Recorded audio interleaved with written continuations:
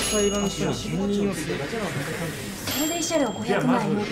どちらの国家確認しなくていいですか。もしかしたら少し分けてもらいましょうか。すいません、お待たせしちゃって。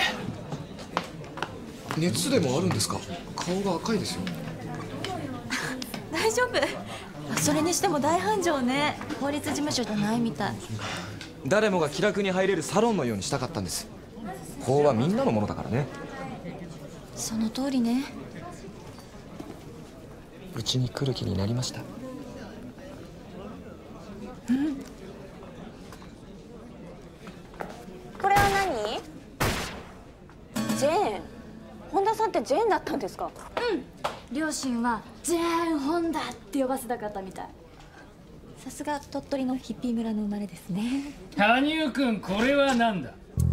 は、君の紹介文に看過できない記述がある。検事時代から才能を発揮し、当時無敗を誇った悪徳弁護士 K に見事な勝利を収め、一躍法曹界の寵児となる。これは磯貝先生が勝手に。この悪徳弁護士 K とは誰のことかな？さあ誰かな。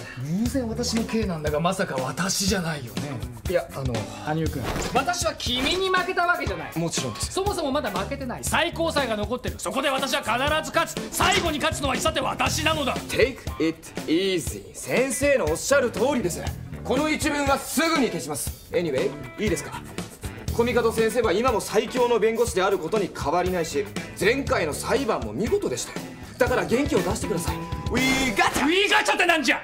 なぜ若干上から目線で私を励ましとるんじゃ。ちょいちょい英語を織り交ぜて。帰国子女なんてつい。羽生くん、うすうす感づいてはいたが確信したよ。君は全く新しいタイプの私を心底怒らせる人種だ。この事務所もヘドが出るし、これはもう二度とやらない。コミカド先生、スマイルラブ&ピースで行こうよ。相談に来られた皆さんが驚いてる。ペイペイとガラクタと偽ヒッピーが集まった低所得者しか相手にできない最下層事務所のくせに偉そうなことを抜かすな。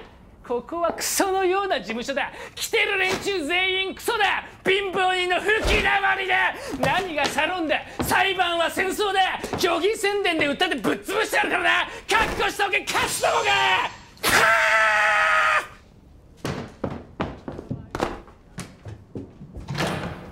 本当にすいませんでした。怒らせちゃったな。お電話した熊井です。